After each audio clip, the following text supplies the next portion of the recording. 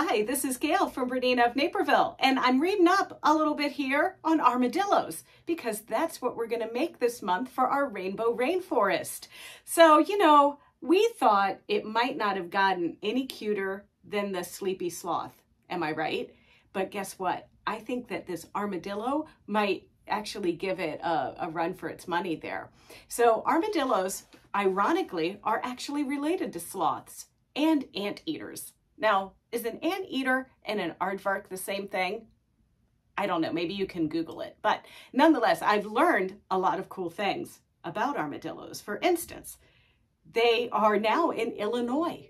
There's been a few armadillo sightings in Illinois. Now, they're not really that much of a nuisance because, they don't really hunt anything. They're just kind of like this little cute armored thing. And by the way, armadillo means little armored one, which I also think is just super cute. So that's keratin that makes up their shell. And it's really hard, kind of like a turtle or like our fingernails is what it feels like when they're babies.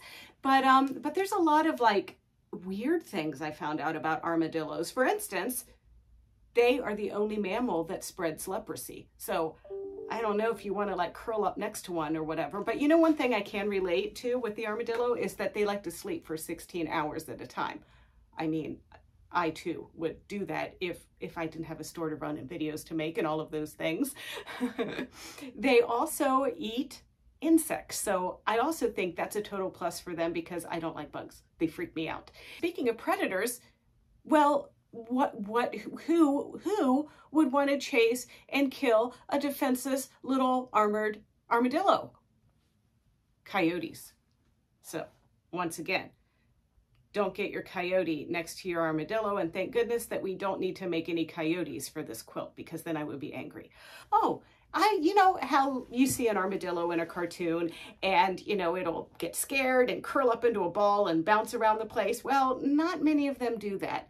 Most of the ones with the smaller bands will do that because then that way they can curl up. I mean, they do curl up in a ball, some of the species of them in South America, but it's rare to actually find one here in the States that will curl up into a ball. There is a screaming hairy armadillo, and this one literally screams like crazy to warn off predators. Well, I think that's kind of funny. I scream to ward off predators too. I think I have a lot in common with armadillos, honestly. They love the water. There is a giant armadillo, and this one is the giant armadillo, Priodontes maximus. This guy can go from 45 pounds to 130 pounds. And it looks a little bit like a Pokemon character. I'm not sure I would want to encounter that, but now that we know all of the things that we need to know about our cute little armadillo friends, this little quilt is going to go together totally easily. So the first thing that I want to remind you about this is you literally need to label as always, especially, keeping track of those leaf units and making sure that that they're turned the right way and everything. So that's the one thing. But then another thing with it is you want to make sure that maybe it's time to do a seam gauge with your machine again. So cut 4 1.5 inch strips by 6 inches.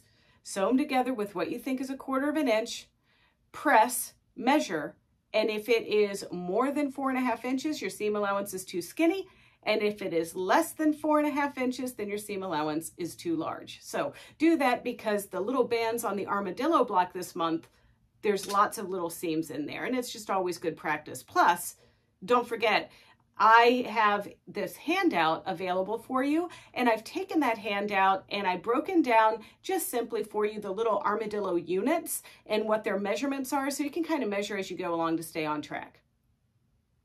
So the armadillo, like all of the other critters, have leaves, and the leaves for the armadillo is the succulents like this with the brighter yellow from the armadillo kit, and then this is the second. So this would be RP, RS, LP, LS1, and these are the RP, RS, LP, LS2s.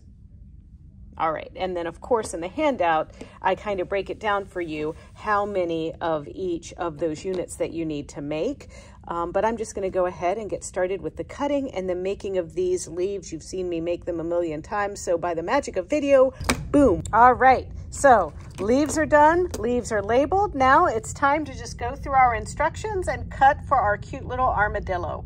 Just so you know, the reason why I like to include some of these handouts is part of the construction after you do the stitch and flip, and we've all gotten that by now, but it's just kind of keeping on track for sizing. So for instance, our little armadillo head is 5.5 by 8.25, and so I just always want to kind of do a wellness check as we build, particularly when there's lots of seams and when we're dealing with this linen, which is sometimes a little bit wiggly than the regular quilting cotton.